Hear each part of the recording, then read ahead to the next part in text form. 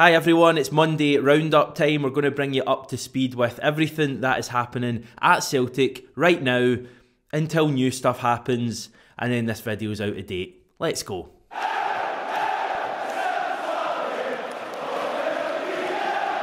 Our stats tell us that we've been getting quite a lot of new people on the channel over the last 72 hours or so.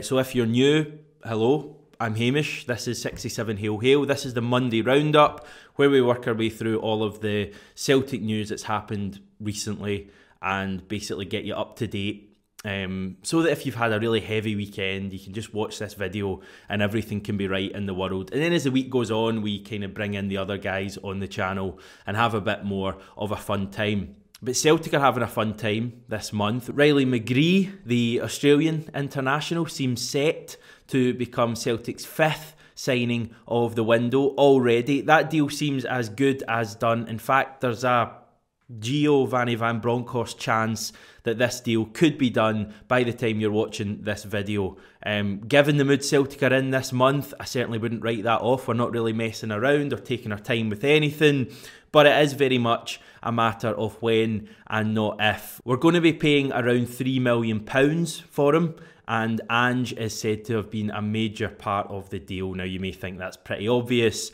but reports say that Ange is said to have clinched the move. You can certainly see why coming to Celtic, obviously Celtic in their own right, any time would be a big move for McGree, but especially when Ange is here, Tom Rogic is here as well. It must be quite an enticing move for him.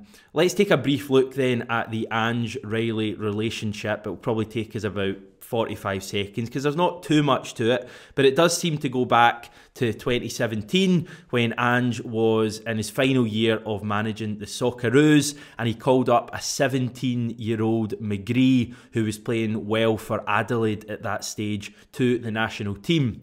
Now, McGree didn't actually feature for Australia under Ange at all and actually had to wait until June of last year to finally make his Socceroos debut against Kuwait. But at the time, Ange was, quote, excited about McGree's potential. Now, given that that's just coming up to 5 years ago, and given that Ange will have been following McGree's development since then, it seems like this could be quite a good match for Celtic. Ange's judgment of players has been really good so far, and that's players that he's not worked with in the past, with the exception of Dyson Maeda. I think we should be excited about McGree. Is he a player who can come in and immediately be a starter for Celtic?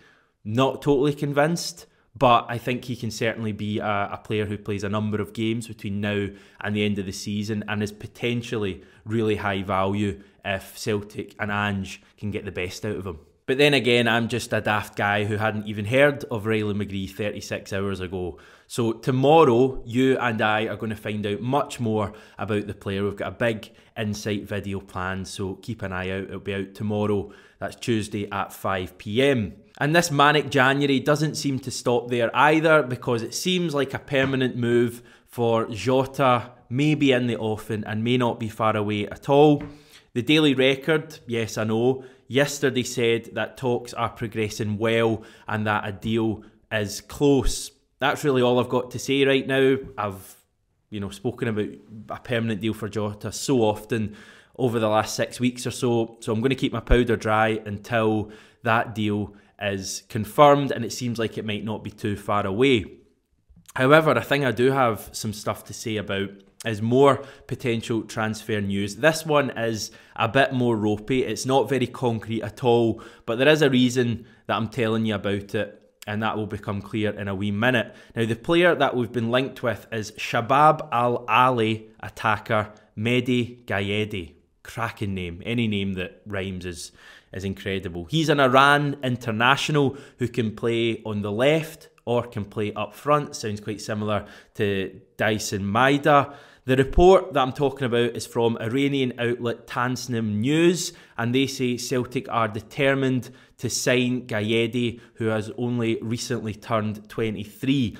Now, the reason that I'm intrigued by what on the face of it seems quite a random rumour, and one that we normally wouldn't pay any attention to and certainly wouldn't air on the channel, is a clip from Ange speaking to fan media in November when he was asked by the homeboys, who are just absolute legends, if there were any other nations where talent was untapped. I still think there's a little bit of a blind spot when it comes to Asia. There's some top quality players already from Japan and probably South Korea, the two biggest nations, who are already fantastic talents that have proven themselves at the highest possible level. And there's definitely more there. I know it, I've lived it. The technical level of the players from that side of the world, their discipline, the way they sort of think about their football careers, they're very, very focused. I think what they've maybe lacked in the past, in Asian players in particular, is that sometimes they've been wary of taking that leap across the world, the other side of the world, into the unknown in terms of culture, in terms of these kind of things. And as more and more Japanese players and South Korean in particular players have made it here, I think that's encouraged them that they can make that leap and feel confident about it. Iran's another nation that's got some fantastic footballers. So, look, I don't want to say too much because I want to sort of corner the market ourselves. So I don't want to give too much away, but there's definitely talent. And maybe some more of that talent could be coming to Celtic in the shape of Gayetti. Did you hear the wee mention for Iran there from Ange? He kind of let that one slip a little bit. I remember hearing that at the time and I made a mental note and wondered if Ange was trying to tell us something and perhaps just joining, some numbers together. 2 and 2, for example. We're on the cusp of something here. On the subject of press conferences, we do have quite a tasty one lined up tomorrow. Celtic were in touch earlier today to say that our Japanese trio of players, that's obviously Reo Hatate, Daisen Maeda and Yosuke Ideguchi, will be chatting to Celtic fan media tomorrow. Now, we're going to bring you that press conference on Wednesday, just because we've already got a tasty video lined up tomorrow. We've got so much content coming that we're actually having to move things about, but that's obviously good for your point of view. So I'll get a chance, hopefully, to ask a question to each of our Japanese players, and you'll hear that on Wednesday.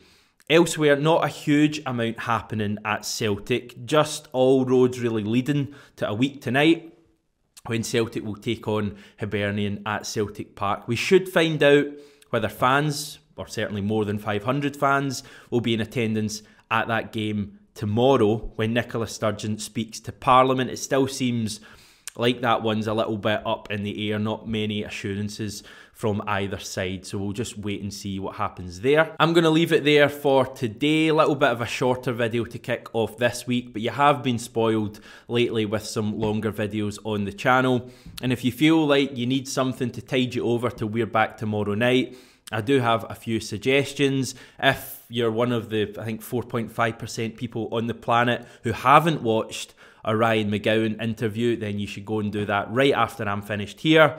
Loads of good reviews for that. Ryan was amazing. Some in-depth stories on Ange, on Tom Rogic at the end. Last night, I got together with John and Stevie for a chat about all things Celtic.